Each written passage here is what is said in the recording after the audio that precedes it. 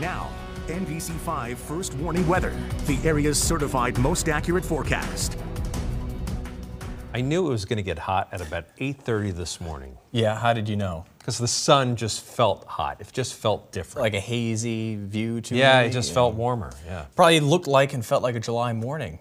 Yeah, pretty much. But we didn't have the humidity, so Which was nice. makes it a little nicer. Look at the map, though. We don't have a 90 at the big weather stations, but these are the official highs from the day. 89 in Plattsburgh, so that tops the list in terms of hottest weather. Brattleboro got to 86, Bennington 85. The Upper Valley was very close to 90. Even Montreal at 82. So impressive stuff, record-breaking for sure on this April 13th. Now, it's not just the daily records that we set. This 88 in Burlington is the earliest it's ever been this warm. And the records go back to the 1800s. Previous earliest that it was this warm was about April 17th in 2002. So close, but it is a new record. And we felt it today. Now, it's like a summer night out there right now. 75 in Plattsburgh, very close to 70 in Stowe and Waitsfield. So the snow is still melting here at 10:17 at night, if you've got any left. 62 in Lebanon, 75 right now in Rutland. Clear on Storm Tracker, though. No clouds, no rain. There will be a few clouds at least that come down from the north going into tomorrow morning. Little backdoor front will cool us off, so it won't be as hot tomorrow. But not expecting any rain showers through the day. It's still a mostly sunny sky all the way through Friday into tomorrow evening. And then as we push into Saturday, some more clouds south.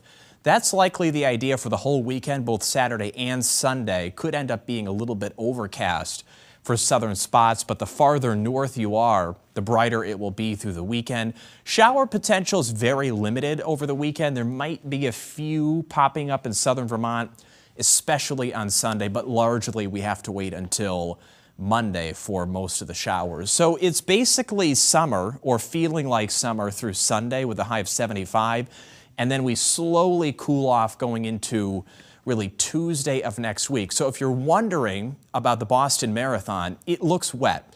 Not super wet, but showers in the area. So temperatures will be held down. Good news that it's not crazy hot on Monday. We've got 40s in the morning, 50s, and then likely early, I should say low to mid 60s by the time the afternoon rolls around. That's in Boston, but similar forecast for us on Monday. So tonight it is just like a summer night, 50s by morning, and then tomorrow is a warm day for sure. It's just not quite as warm as today was. 69 in Messina and Champlain. You go down the road a little bit, more like 75 or 78 in Tupper Lake. 75 in Burlington, and still some 80s Upper Valley into southern Vermont. That's just because it takes the front longer to get down there, and it kind of washes out as it moves south, so it's just not as potent for southern spots. So 75 in the Champlain Valley, 80 on Saturday, so we warm back up. Could be some showers south on Sunday, 75, and then the most numerous showers, the impact weather, comes in on Monday. Some showers linger into Tuesday. There might even be mountain flakes, snowflakes, Tuesday night into Wednesday.